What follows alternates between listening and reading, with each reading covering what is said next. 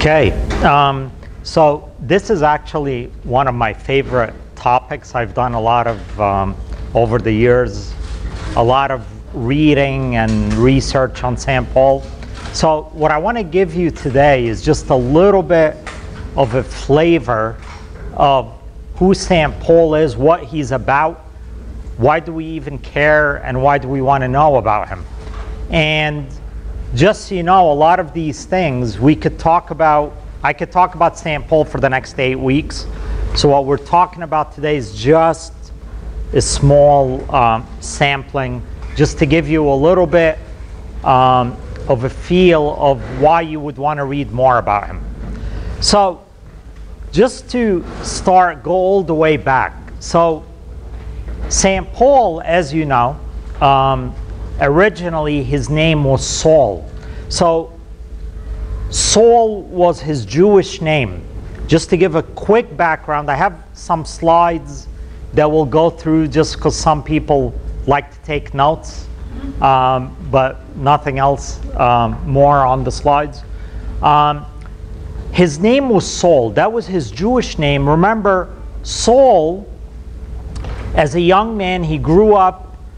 His father was a fairly wealthy person who had purchased the Roman citizenship. And purchasing the Roman citizenship becomes a very relevant part of St. Paul's mission, as we'll see. You know, at that time, having the Roman Empire around, you know, the southern part of the Europe, northern Africa, southwest Asia, becomes part of the reason why Christianity was able to spread so quickly by the works of people like St. Paul. And we'll see that too. So we get introduced to him in the book of Acts in chapter 9. I love chapter 9. I love those first few verses because they really kind of frame not just who St. Paul is and becomes, but who we as Christians are and what we hope to become. So he begins his life as this zealous Jew who is a Pharisee, a rabbi, you might say, who was very well educated in Judaism. He really knew the scripture of the Old Testament or of the Torah. He taught it, and he was very zealous about it. He could not stand the idea of anyone else contradicting that scripture or speaking against the scripture. So to him, this whole Christian movement was just outright an outrage, okay? He couldn't take it, to the point where he persecuted Christians. Now remember, this was a man of God. He knew God. He knew who he was, or he thought, and he knew what to teach about him. God was his topic, okay? This was his passion. So, I'm really consolidating a lot of this. So, we get introduced to him in chapter 9 in the book of Acts. I'll read this to you specifically from verse 3 to 6. Just so you know, verse 3 to 6, there are books written on verses 3 to 6. So what we're talking about here is just a sampling. So we get introduced to him in chapter 9, and we find that he's about to take this journey, okay? And the purpose of his journey, he's going to Damascus, you know, the largest city in Syria. And the reason and the goal of that journey is to find Christians, arrest them, persecute them, and maybe, you know, kill them, okay? Because he loves God and he was defending God. So in the beginning of his journey, in verse 3 in chapter 9, you should have this like highlighted in your Bible. As he journeyed, he came near Damascus. Now remember, he's riding on a horse. You can't see it that much. He's riding on a horse. This is how we get introduced to him, followed by soldiers. He's a great man riding high on his horse.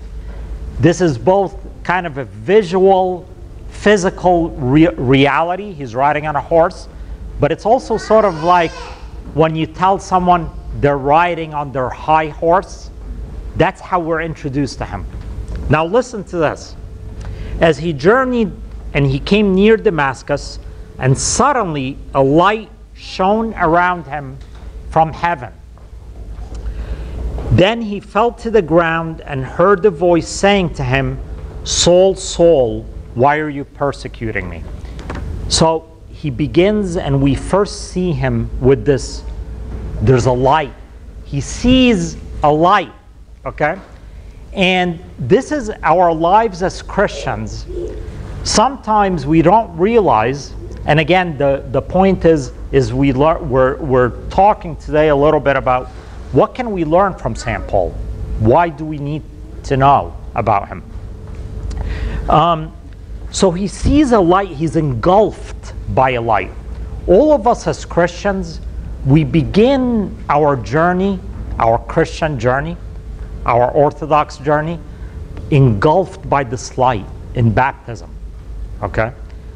The Holy Spirit. Remember, the book of Acts, the whole purpose of the book of Acts is to talk about the works of the Holy Spirit, not just in the lives of the apostles, but in our lives. And St. Paul, I look at him as his life, not just a bunch of travels and missions, but it really is the works of the Holy Spirit through the works of St. Paul. Okay? So let's think about it that way. The Holy Spirit, by the way, is very, sometimes we don't give the Holy Spirit enough of credit. It is almost like underrated, okay? From the three parts of the Trinity, a lot of times we forget about the Holy Spirit and how powerful the Holy Spirit is. So he sees this light, the voice speaks to him, and he said, Who are you, Lord? What I love about this verse is, again, as Christians, we're in church, we go to all sorts of, we hear sermons and all these things, and maybe we're Sunday school teachers, or we're doing other things, and we think we know God because we're doing all these things. But St. Paul himself, this great teacher of God, sees God in front of him, and he asks, Who are you, Lord? There's a lot of significance in that, because a lot of times, we see this also in the book of Job, it's a topic for another time, where he thought he knew God, and it wasn't until he goes through that whole journey, and we all know we're not going to get into it, that at the end he says, Now I see you. So St. Paul is knocked off his horse, his high horse, because he thought he knew everything there was to know. And when he's knocked down to the ground, God is in front of him, he's all around him, he's engulfed in him, and he asks, Who are you, Lord? He doesn't know, okay? Then,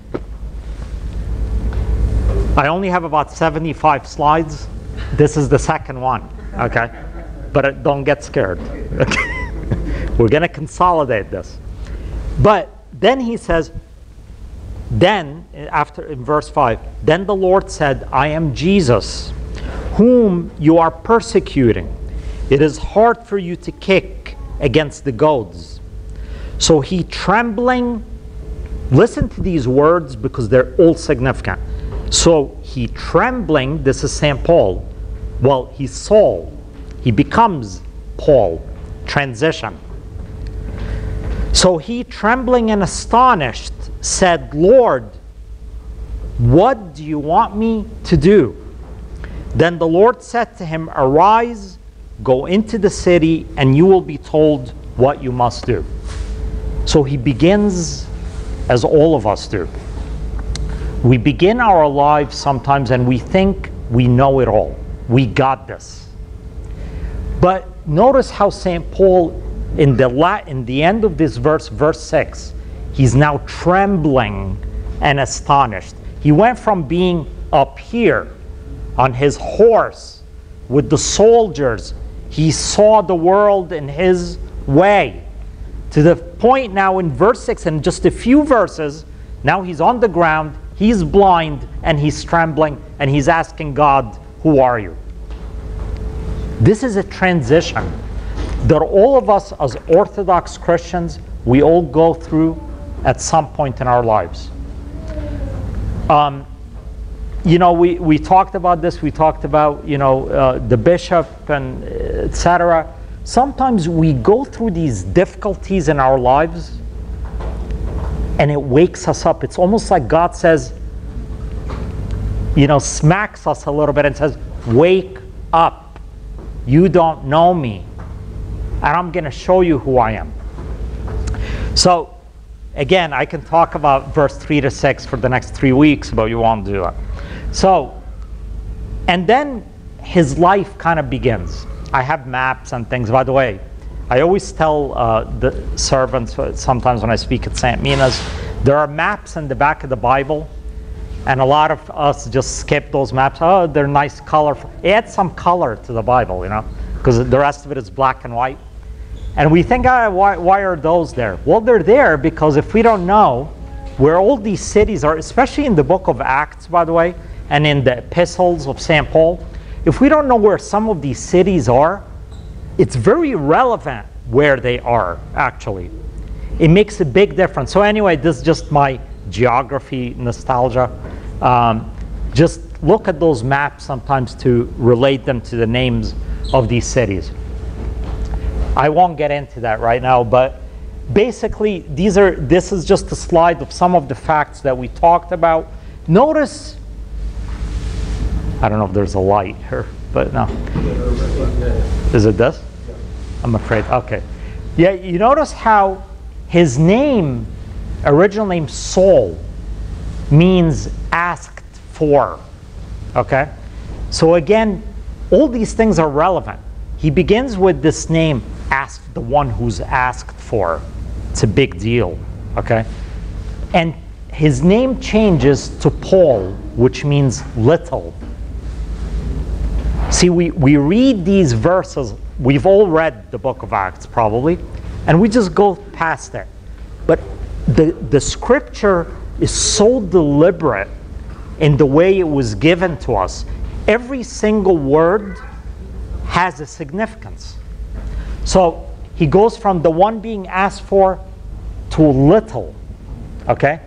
You're humbled. He's been humbled. Okay? Again, his father acquired the Roman citizenship, etc. All very significant things. Not something, oh wow, yeah, so he got the Roman citizenship. If it wasn't for that Roman citizenship that St. Paul had, he would not have been able to travel around the empire quite so easily, by the way. So having that Roman citizenship back then was like being in the EU or in the US with a US passport where I can go everywhere without a visa. Having that Roman citizenship was going to become very handy. I always often tell people, especially you know, a lot of us that maybe have the Egyptian background, why did God bring you here? Why did God bring, oh, I got the US citizenship. Who cares? What's the big deal? The big deal is that God gave you this for a mission. He didn't just send you here so you could have a nice job and get a nice car. Okay? This is what happened with St. Paul. He had that Roman citizenship because it enabled him to spread the word more easily. It's okay. So a lot of us have that now US citizenship. Some of us were born here, which is a blessing. It enables us to spread his word. Next slide. Again, just some facts about his life. And I'm going to share these slides with you because everything is, I back everything up with verses from the scripture so that we understand, because a lot of people say, oh, how do we know this? Where did you get that information? It's all here. You just have to look for it. Sometimes it's in the epistles, sometimes it's in the book of Acts, but important stuff to know. So a little bit about his journeys. Now, the fact that he made those 4 journeys, which are in the book of Acts, and then we see components of them in his epistles. Again, very nice, very cute. Yes, he traveled, he spent years, but why do we need to know that, and why is it relevant to us? So he makes 4 pretty long journeys, by the way, and these journeys, number one, just to go from the historical aspect, traveling around the Mediterranean Sea, which is what he was doing, was a very risky thing. In fact, when people, sailors would go out into the Mediterranean, they were not expected to ever come back because it is a treacherous body of water. In fact, I read a statistic that the Mediterranean Sea, if any of you have ever taken a cruise there or whatever, there are all these rocks and currents and undercurrents and things like that. So it makes it a very dangerous body of water. There are historically, more ships that were sunk under the Mediterranean Sea than all the bodies of water around the world put together. So for St. Paul to make those 4 journeys and come back, the Holy Spirit was guiding him and God was protecting him.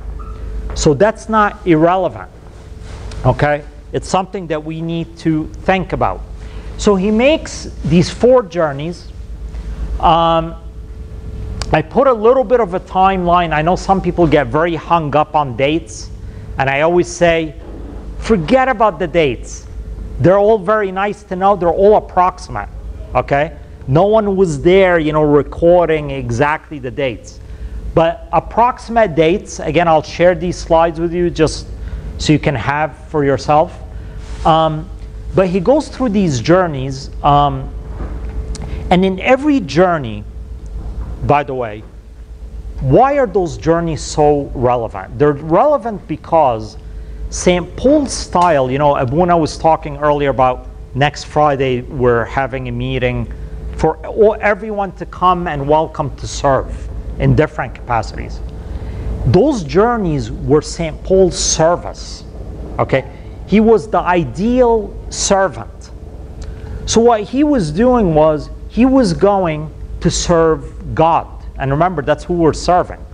We're serving God, we're his tools. As he went to all these different cities, he did a couple of things.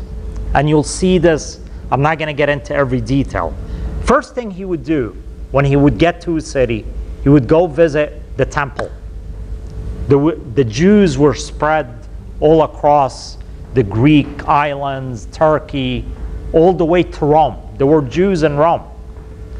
He would go, begin with prayer, and then he would go out into the city and talk about our Lord Jesus Christ.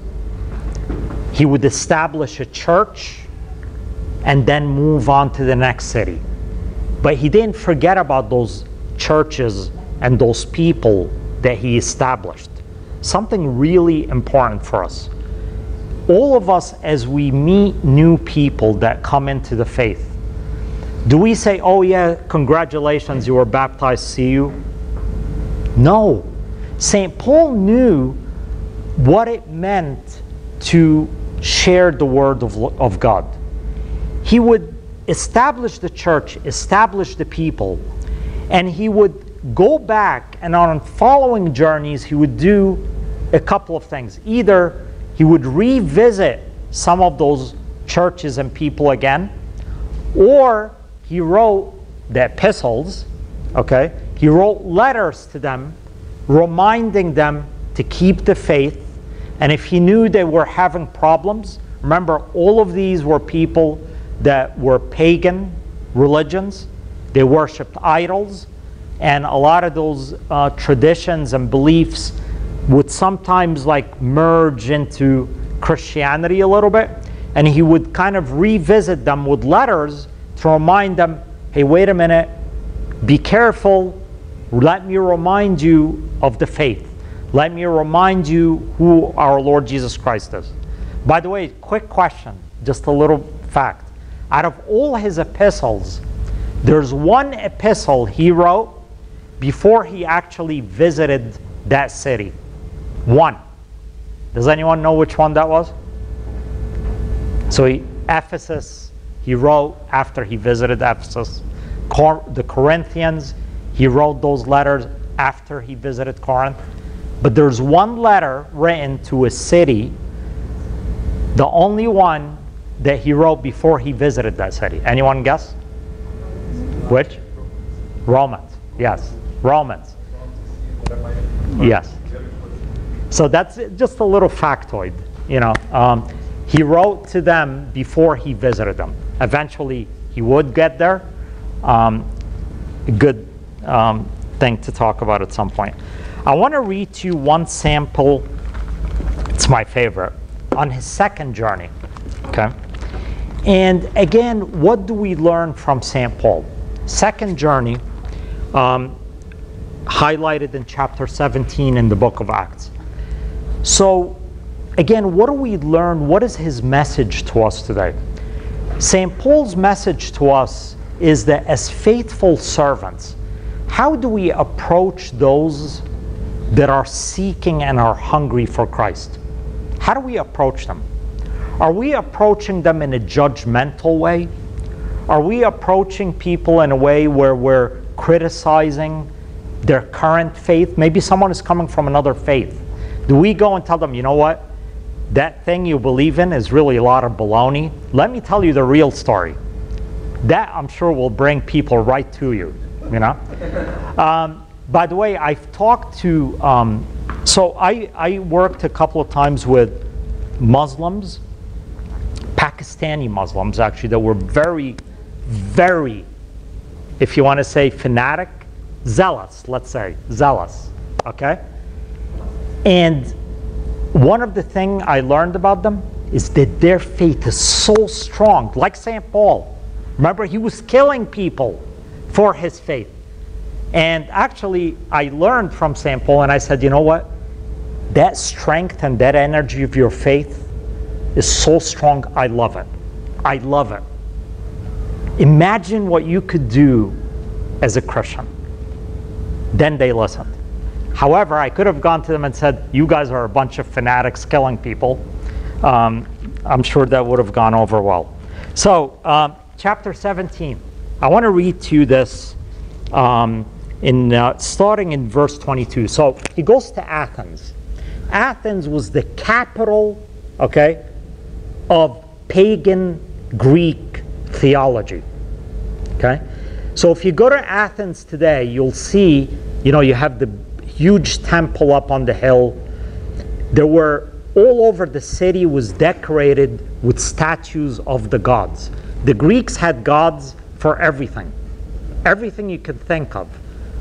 God of trees, a god of the sun, a god of chairs, a god of everything had a god, because otherwise how could it exist? So they had so many gods, but they figured, you know what, we may have forgotten one, so just in case, let's put a pedestal and label it to the unknown god. So that way we're covered. Because the Greeks were very, you know, philosophicals. They were people that were philosophers and very educated. Let's cover ourselves. They were like lawyers, you know. Sorry if anyone is a lawyer, attorney. But they covered themselves, you know, with every little, the fine print. So he gets to the city. Remember, this is a city he should not even set foot in, because chances are he's going to get killed. But he goes. Verse 22. It's another one of these verses where I have highlighted in my Bible. That's why, by the way, I'm not crazy about a Bible on my phone. Good for a quick reference. But so anyway, verse 22. Then Paul stood, he comes into the city, then he stood in the midst of the Areopagus and said, this is their big temple, and said, men of Athens, remember, this is very critical how he's about to approach these people that are very worried about why is this guy here, okay? And he said, men of Athens, I perceive that in all things you are very religious. Because look at all these gods. Like he has one god. They have like hundreds. They must be so religious. They're like oozing gods. Okay? So, that in all things you are very religious, for as I was passing through and considering the objects of your worship, even found an altar with this inscription, to the unknown God. So he begins by complimenting them. Does he really believe that these are gods? No, but it doesn't matter. But he begins by complimenting them, like a little bit of honey. You know, do you ever watch Mary Poppins? The song, a little bit of honey goes whatever, or sugar or something. Something sweet, okay? And he begins like that. So now they're listening. What is he going to say next? Okay? He could have begun that talk by saying, "O men of Athens, you are lost souls." We do that sometimes. And in that case, they would have stoned him immediately, and that would have been the end of Christianity in Athens. Okay? It never would have started to start with. So then he says, therefore the one whom you worship without knowing, him I proclaim to you. God who made the world and everything in it, since he is Lord of heaven and earth and so forth. So he begins, and that's what, you know, today we're celebrating, you know, those, you heard already, I'm not going to repeat the sermon that Deacon Emmanuel told us. But it's all about why did God come? Why did our Lord Jesus Christ come? What is he teaching us? What is the Holy Spirit's job in all this? And it is for us to spread his faith. At the end of the day, our mission as Coptic Orthodox Christians is to spread his faith. St. Paul put it all out there. He didn't say, he could have just said, you know, why am I going to give myself this headache? I'm just going to stay back in Judea, in Jerusalem, where it's safe, protect myself, don't let anyone in, don't talk to strangers, don't go out, protect yourself and stay in your little cave, and you're going to be okay. And then it reminds me of the parable of the talents. What happened to the guy that had the one talent? Anyone remember? He buried it. Okay? I always think of God's gift to us was these talents. And what are these talents? It's that beautiful faith that he gave us, not for us to hold on to, but to share with others. The parable of the talents always reminds me of that. You know, the guy who gets the 5 invests them and now he has double, etc. And then the one who had the 1 buried it. Why did he bury it? Because I knew you were harsh and I wanted to protect it for you. So here it is. What ended up with that guy? It wasn't pleasant. Okay? He was out in the outer darkness. Okay? St. Paul knew this, and he said, I'm going to share those talents and invest them at risk for my life. So again, this is, I've given talks before about the journeys themselves, because in each one of those 4 journeys, there's a lot that happens. You can read it in the book of Acts. But a lot of times when I talk about St. Paul or many of the other apostles, I like us to visualize, like be there with them. That's why I'm not crazy about PowerPoints necessarily. I want us to kind of picture being there with them. What did it feel like? What kind of environment were they having to deal with? What were they expecting? You know, a lot of times St. Paul would go preach about our Lord Jesus Christ and ended up having to leave in secret because he was going to get stoned to death. So it doesn't always work out. But sometimes he would go and leave and leaves a lot of fruit behind. So the journeys begin small, they get bigger, he spreads. And actually in these slides, if we had time, I highlighted the significance of each of the journeys. I think I'll share these with Father Michael, because it kind of just gives us a little bit of a flavor. One of the things that I did want to highlight in his third journey, just again, I'm highlighting things that I think are relevant. He has to defend himself 3 times, okay? And why do I care about this? Because he had to defend himself in front of his own people, the Sanhedrin. He had to defend himself in front of the Roman governor, okay, the governor of the Gentiles. And then he had to defend himself to Caesar himself.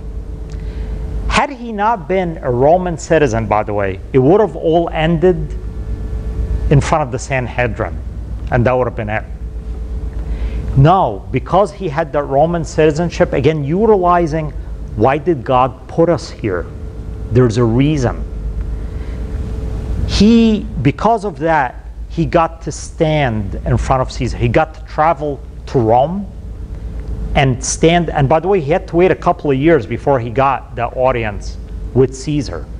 But imagine that St. Paul, who was humbled, was on the ground, blind, okay, ends up in front of getting an audience with Caesar.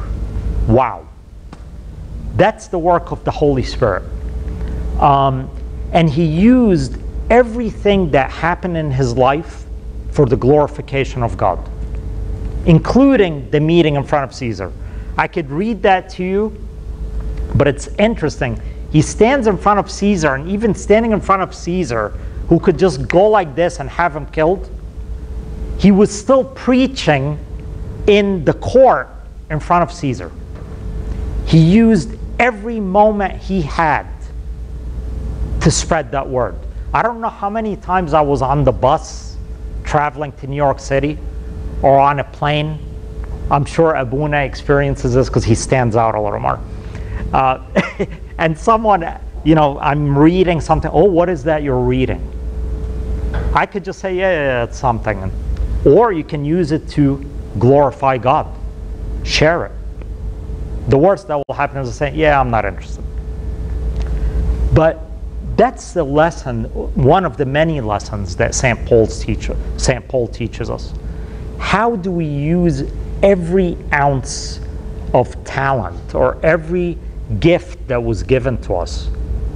And how do we use the Holy Spirit in our lives? How powerful the Holy Spirit is. He did nothing on his own. Nothing. And he proclaims this several times. But it is the power of the Holy Spirit that guided him to say every word, to see something like a pedestal and make a whole sermon out of that pedestal that just said to the unknown God on it. By the way, just something really small and then we'll stop. One of our beloved apostles that traveled with him was this guy called St. Mark. You've heard of him. He founded the Coptic Orthodox Church in Alexandria. And he baptized Saint Anianus, the patron saint of this church. Saint Mark, just again, to give you more, Saint Mark actually, Saint Paul thought that Saint Mark wasn't even ready to travel with him. And he sent him away, actually. I'm kind of over. But he kind of said, oh, you know what, this Mark, he's a young kid, he's not ready. Go back to wherever you came from.